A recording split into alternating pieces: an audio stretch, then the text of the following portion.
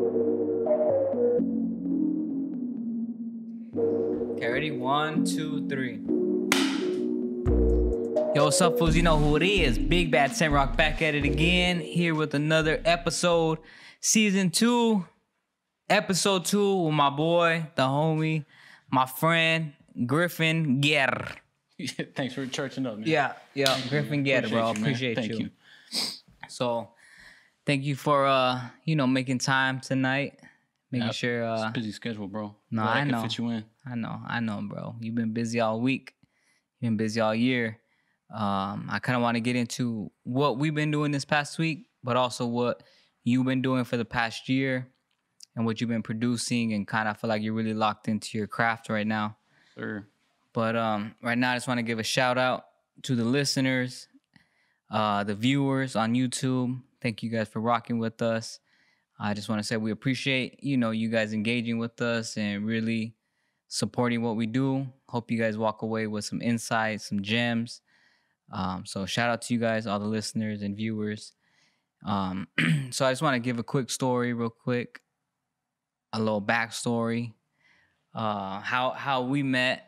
So, because I thought it's always been intriguing to me how we met, and I always walked away very perplexed. Perplexed? Yeah, very perplexed. I was in a quagmire after our meeting. Nice wordage. Usage. That's where you take a break and then we get into it? Then we leave it on a cliffhanger. All right, guys, good episode. Perfect. We're just gonna talk about we met at the Sears Tower? So nope. Shout out to did we meet at Sears Tower? You came in a boneyard too, but I know you at the Sears Tower you're up there too. I don't remember that. I'll talk about the time I remember meeting you. Okay. So the time I remember meeting you is shout out to our boy Jeremy, who is the connector of all people in this city. He hit me up, was like, yo, my boy Griffin wants to chop it up with you, just have a conversation, talk about your, what you do and what he does. And, and I was like, oh, Griffin, who works at Boneyard. I was like, yeah, of course I know him. So I was like, yeah, of course we could chop it up. Oh my God, excuse me. I'm getting choked up. No, it's a LaCroix. I like the reminiscence makes you feel bad. So at this time you were working at Boneyard, and then do you remember that story? I do. All right, go ahead. Take it from here. Go take it from here, pal. Nah, man, this is your show. I don't want to take over. Now I remember because I had an idea and I wanted to chop it up with you to see if we could bring it into fruition. Mm-hmm. And we met at a restaurant. We shared banana pudding, man. Our first time meeting. Yeah. I remember that. Yeah. 2 spoons though. 2 spoons.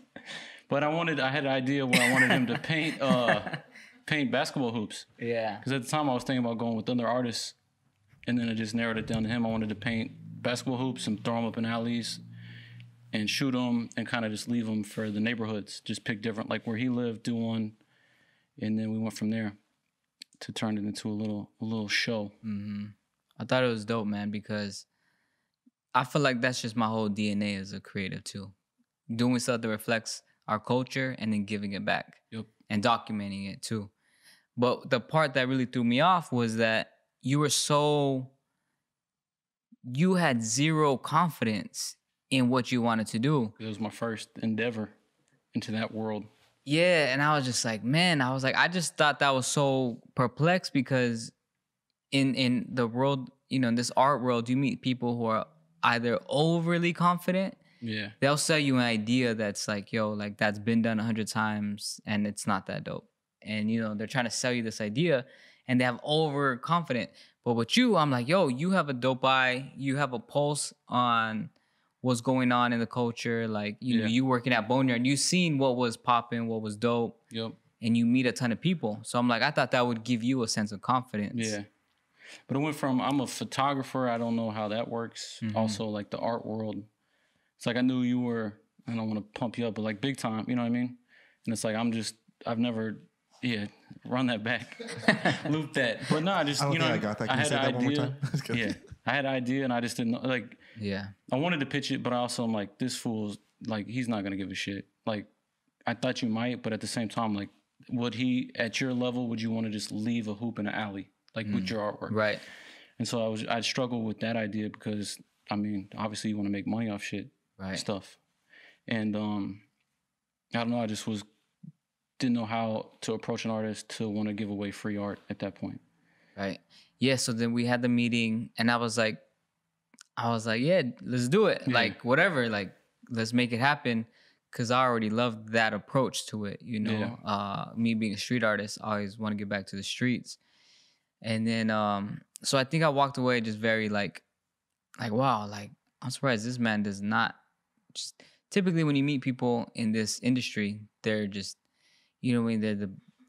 They've done the most, they know everybody, they got everything, they have, you know, they don't, you know, they try to sell you this like whole pipe dream. Yeah. And I could typically see right through all that BS, but you were just very honest, you know. But I want to talk about somebody, your past, and then how you said how you kind of got into it. Because I think it's interesting. You were what, in early 30s, late 20s when we had that conversation? I think 30. Yeah, 30. 30. So that's a topic that I kind of want to discuss, like talk about you being washed at that age. No. No, I think it comes with experience of life, you know, being at that age and deciding I want to strive for this creative industry. True. Because if you don't mind give the audience a little bit of backstory of who you are, where you come from. You don't have to go as deep as you want to go, but what your backstory is, because it wasn't the creative field. Yeah. You know? No, I came from like a retail, like resale industry. I've always like sold stuff, never any illegal narcotics. But like in middle school and stuff, selling candy bars, stuff like that, hustling. Anything I could sell. Like my mom was known for sweet tea. My mom used to sell snow cones. So like I've always known like just the hustle, like speaking, and I've always kind of liked that. I just like to sell stuff. So I started selling some shoes. I'd wear shoes, sell them. Wear a hat, sell it. Just keep flipping it and get new stuff. And that's kind of how it's always been. And then whenever stuff got bigger for me, when I was in Sacramento, it was kind of when I got into photography and I started to learn to appreciate like artwork and just setting up photos better, I guess. And then when I got here, doing photos and seeing like there's a market for art, like because I had no idea. Like I know sports. Real quick, you skimmed over what brought you here, though. You want to talk about that a little bit? Yeah, I feel like a lot of people know. Yeah, so I've been a reseller. I had a store with my guy Drew Kelso. We were doing online stuff, and then I ran into some issues with Amazon. Right on Christmas morning, they booted me and then held like $20,000 for 4 months. But from me being in Vintage, I knew the Boneyard guys. And so I was talking to Jake from Boneyard. And he's like, man, since things are going south out there, whatever, if we're starting to gain some steam out here, would you like to come to Chicago and help us out? So within a month. What year was that? Man, when did I get here? 2018 or 2019? I can't remember the year exactly, but Amazon really screwed up my life. And so I was out there broke, just selling stuff. And that was when I was getting deep into photography and stuff. And then I packed up, I sold what I could sell, and I packed up my car and drove to Chicago. And I was sleeping on Tony's couch for like 2 weeks and just working. Then I started working 7 days a week, just hustling, trying to get a spot. And then I found a spot close to the store. And that's basically it, man. That's dope, man. Yep. But that's dope. So yeah, that's what brought you to Chicago. Yeah. And then that's what, maybe a couple years later, we had that conversation. It was, I think that might have been within the first year of me being in Chicago. Yeah. Or maybe the second. So you talked about a little bit while you're in Sacramento, you got into photography. Yeah. So when did you see that as something you wanted to keep doing? And when did you see your photography as something that you were like confident in? Yeah. Like what age? And then, I don't know, anything like that you want to give us? Honestly, man, I always I didn't even realize whenever Instagram started being good that there was like people use nice cameras and put it on Instagram. I thought they were using their phone and taking photos. Like I had no idea that you could take a photo and put it on Instagram. Like I thought it had to be from the phone. Yeah. So I'd be trying to take like these artsy fartsy like shoe photos, and I couldn't understand why they looked different. And then I started researching cameras, and then it just kind of, I was just always trying to take a good photo of a sneaker or a hat to sell. And then I got into Estevan Oriel because my girlfriend at the time had the LA Fingers shirt. Yeah. I thought that was like the coolest shirt ever. Yeah. And so I started researching Estevan and then other photographers. And then I'm always in the thrift, so I found a camera. and I like that style of shooting, like people, street art or street photography. But in Sacramento, you might see the same, like one person on 6 blocks. Right. But it's not like New York where you can just snap and dip. Like you do something, somebody's going to wonder why the hell you're taking their photo. Right, right. And I was hooping at the park out there, and then my guy at the time was like, why don't you just start bringing the camera up there and shooting while you're hooping? Because you're cool with everybody. And that's kind of how it grew. And I just started going to the park, shooting. I got the blessings from the OG Tim. He was like the godfather of 10th and P. Right. He brings the popsicles, the watermelons for the kid. Like, he's just the coolest dude. And then once I got that and just got cool with people, I ended up making the Sacramento's like top Instagram accounts to follow. I was in a magazine. Yeah, I was in a magazine. Okay, give it up, bro. Sacramento's best. Zach's from Sacramento. He knows the vibe. What is the Sac Reader or whatever, the free joint? Yeah. When they do like the best of? Yeah. They do like the best restaurant, the best whatever. Yeah. So I hit that, which I thought was sick. You don't know, dude. No, he was in. It's been such a long time. Yeah. You forgot your roots, dude. I do. What a buster. I know. Shout out to all our Sacramento listeners, yes, which is probably just Zach's family. Yeah. Shout out to you guys. Zach's family and probably Tevis. Maybe we might get Schwiz on here since it's family related. For real. But yeah, that was it. And it just kind of gave me like the hustle. But I was only shooting film, man. So I was shooting film, selling sneakers. I was just going broke, like, because it's expensive to shoot film. So it was like I was just selling sneakers to fund some shit that wasn't making money, but it was like my passion project. Right. And that kind of helped me just learn that you can make money off photos.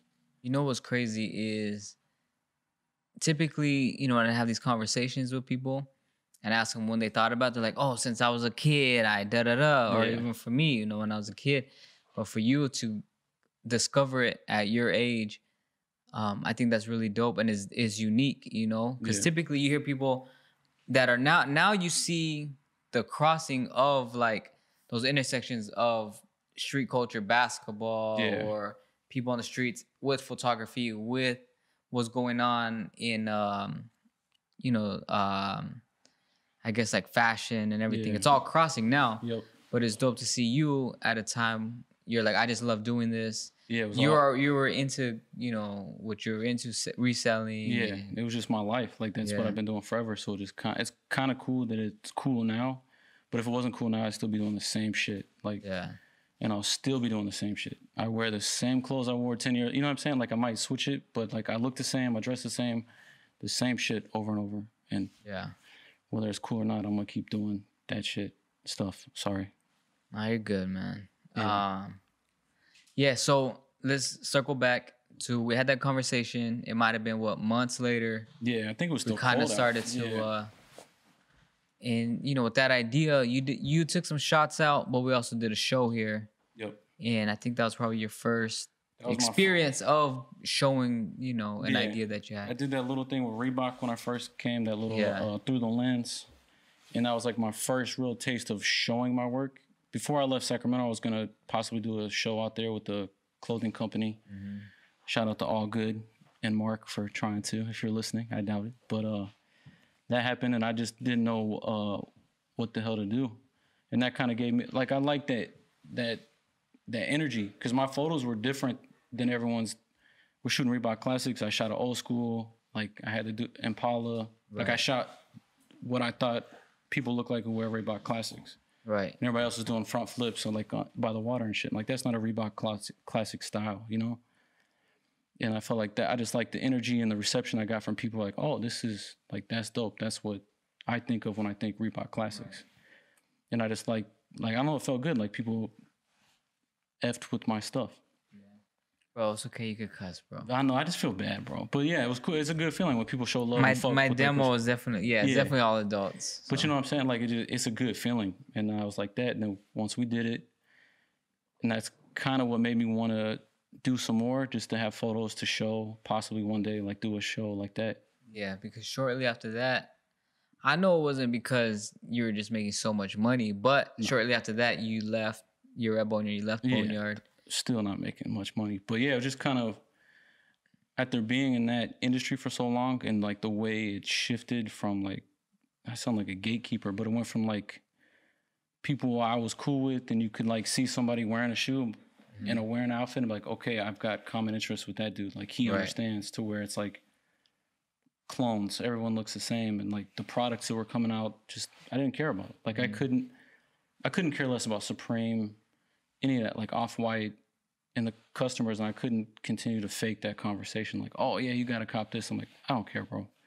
I remember having a conversation with you about even with basketball stuff. So the first project we did together was recreated the like those OG in the alley milk crates, you know, homemade basketball, very Chicago style. Miniature milk crates at that. Never done before, and probably you had them 3D printed. Yeah. It's hanging back there, Zach. You can see it. Yeah, we have a couple.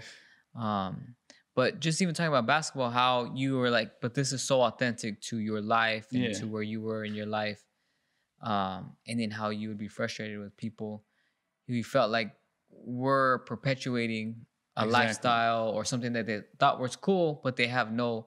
I remember one time we met up with somebody, you know, and they wanted to do something, and their whole brand is about basketball, but don't hoop. Or they don't hoop. They didn't know nothing about like. Yeah, it's just, there's a lot of people like that, and you can look at like you can say like the lowriders, you know what I mean? Chicano culture, whatever, like that became an aesthetic. You know what I'm saying? Like, oh, we got to do this, and it's like. I think that's what makes us cool is that we have that same old man bitterness of like you don't know nothing about this shit right here. Like you know what I mean? It's like, but it's like we appreciate somebody.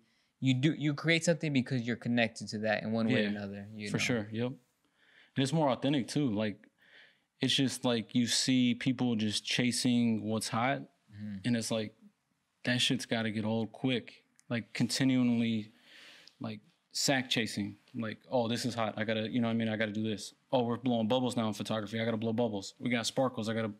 It's like, just stay true to who you are and your brand. And whether it takes 15 years, 10 years, whatever, whenever you get like to where you want to be, like people, it'll feel better because you just did you. You know what I'm saying? And I feel like that, the longevity of just staying authentic to yourself, like you can't lose. And that's how I feel like. That's why I've always kind of just stayed with my shit the way I do it. I think it's a trip to hear that you found basically your voice later on in your life. Yeah. And a lot of artists don't even find their voice. Yeah. And they've been working for where I'm from, there's a couple people who do art, but it's never been like, if you were a photographer, it's like you're shooting school pictures, you're doing like the Little League photos. But I never even knew you could make, like even when I met him, it like opened my world, like, oh shit, this is how people, like this is murals, this is paintings, like this is how that shit works. Like it was all brand new to me. I knew sneakers and sports, like that's it. And then that, I don't know, it's just cool to see like you can make money in art by doing just, you know what I mean? I know exactly what you mean, especially coming from Sacramento, and I'm sure you know. It's just like, just totally blew my mind. Yeah. Coming to Chicago, I was like, wait, what? It's a whole different hustle here. Totally. When I left Sacramento, it was kind of like that artist boom, but it was just like, you could tell they were behind. Like I'd go to the Bay and see stuff, but it wasn't like, Chicago's just a different beast altogether. Super different, Yep. All right. Let's if you're cool, could we talk about what you're doing now? Yeah. So, you know, we did a show, we did a thing, and then 2020 happened. Yeah. And I feel like that was a crossroads for a lot of people, a lot of creatives, what direction they want to go into. And I felt like you really went headfirst into your your creativity. Yeah. And can you talk about a little bit of what you're working on now, and I guess maybe even like how you got into what I'm doing, what you're doing? Yeah, man. When I left the city, I ended up quitting Boneyard, leaving the city, went through a breakup, left. You know what I mean? Just a bunch of stuff happened, and I never took time to, even when I moved to Sacramento, like I touched down and went to work, and I started working 7 days a week, and I never processed all the shit that I went through from moving from like graduating college, moving to California, doing this. You know what I mean? And then, so I was like, when I first got cool with him, it was like right whenever things started doing well for like my art stuff, I left the city. I wanted to see my family downstate. And then that was kind of it. And I was just so like, with heartbreak and boredom, bro, you just start diving into shit, you know? And at the time I was bitter. I didn't, you know what I mean? I was hooping, I was doing stuff, but I didn't have anything to do with my time, like to preoccupy my mind. And then I just started messing around. I saw a video of people like hydro dipping Air Force Ones, and it looked like shit. I'm like, bro, I can do that better. You know what I'm saying? And then so I just started messing around with that, and then it took off. Like I'm like, I can do that better, because they were horrible. And then I started like dipping boards. I started doing the miniature crates and putting them on the hydro dip board. And then I was like, I'm gonna start doing basketball. I looked, I didn't see anyone hydro dipping basketballs, and it's still on brand for what I do. And I kept doing that. And then people liked that, and I kept growing, and I saw people doing planners. I'm like, well, shit, I'm going to do planners. And I started messing with concrete basketballs and incense holders and just started diving in just to kill time. Which is crazy if you think about, if someone were to talk to you, like, oh, he's a photographer. Yeah. And then now you're like, all right, now I do cement, concrete planner head. I do basketballs. I do so much different stuff. Yep. And it's crazy. You probably wouldn't even have thought that for yourself 5 years ago. Bro, you know what I mean? Like, yo, this man's a full artist. Yeah, never. Because you kind of, in high school, you were more of like, I guess, an athlete jock type of person. I was a jock. But I guess the art that I was into would be like Slam magazine to me was like the ultimate like art, because I would always I loved like the street ball photos. I would always look at that stuff. And I think that's what shaped, you could say, my voice. I guess you could, like, I like that aesthetic. Like I've always liked Slam magazine. Like that was my life. I would just read Slam magazines all through school. I think it's dope because those two worlds were always so like polar opposites. Yeah. You know, it's like if you did art, you definitely didn't do sports. If you did sports, you weren't over here painting and like. Exactly. But now it's like you see so many people, painters that are basketball players or vice, you know what I mean? Yeah, you know, it's like you can be really like you could be whatever you want to be. Exactly. You could love being in tune with create the aesthetic of how your life is. You could be, but also still want to go, you know, pump weights at the gym and shoot hoops and whatever. For sure. All right, so we'll kind of start wrapping this up. But is there anything that you want to do? So right now, you know what you're doing. You're getting some steam. Yeah. You know, the basketballs. We just got done working on these concrete planter heads. What do you think is next? Have you thought about that? Yeah, I want to continue to grow. Like I want to do bigger things. Just like I feel like that's like the natural evolution is like to do bigger pieces. That's why I started doing like dipping like whole basketball hoops and doing things like that. Just because they're cool, but I like to see bigger. Just start doing random things, and obviously just trying to navigate how you can live off this shit a little better without the struggle. Well, I think that's, you know, that's everybody's. Yeah. That's why we do these podcasts too, to have conversations with other creatives that are making it or making a living off of it. Yeah. You know, like for me to say I'm a professional artist, what does that look like? Sure. You know, when I was a kid, I didn't know. Either I thought you were the superstar Picasso, or I thought you were an art teacher. Yeah. You know, but now it's like we're learning with social media, with everything, that you can live off your art. Yeah. For sure. And I feel like, not to toot my own horn, but I take like really ill photos. I can do really cool shit with painting or doing whatever. And it's like, there's got to be, I'm still trying to find out, like, because I'm a baby in this, you know what I mean? Like in the art, like maybe been doing for like 3 years, you know? And how it takes you, you know what I mean? Like you go through your whole life to find like that lane.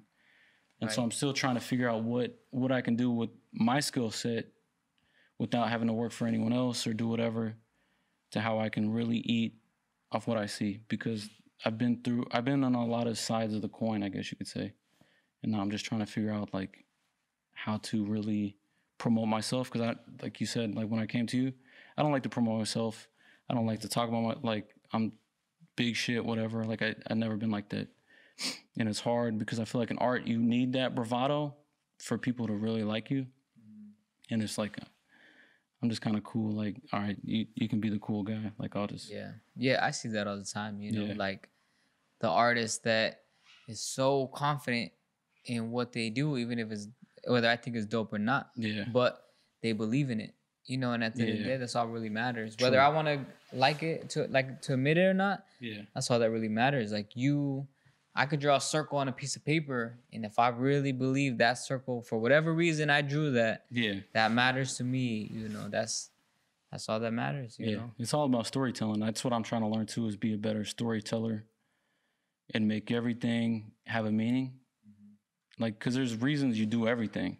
Without even realizing it. And then being able to look at that meaning, like why you did this colorway or why you wanted to do this, and be able to translate it to where other people can understand it. Like, I feel like that just adds value to what you do. I think that's why I would get so frustrated with conceptual artists, because, you know, you go to a museum, you see a full canvas that's just white. Yeah. And then, you know, you're like, all right, what is this? And then there's a whole 2-page discourse about it, of why it's white. And then I would be intrigued by that. Like, oh, that's very interesting.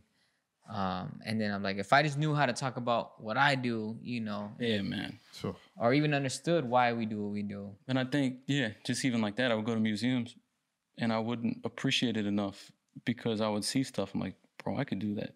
And maybe that's what got me here, is because I saw somebody trying to paint a shoe and I'm like, man, I could do that. And you don't you know what I mean? Like, you don't appreciate like just a couple random, but it's like how you present it and how you tell it.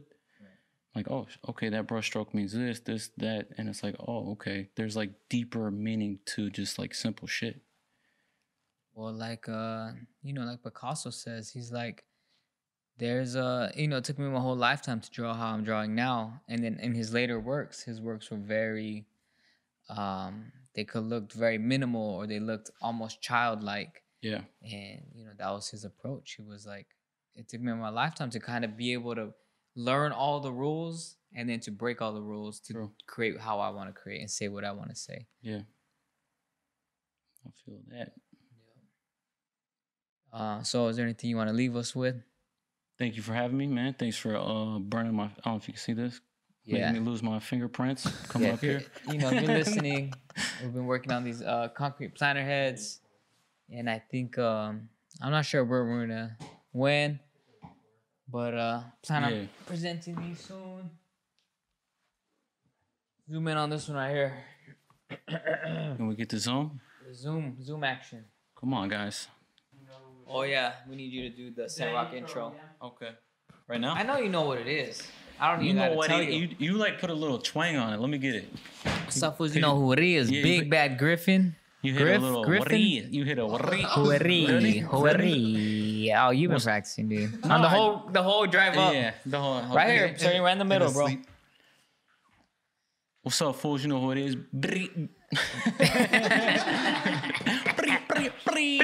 What's up, fools? You know what it is. Big Bad Griff Dog back at it again. Yeah. Shout out to Griff.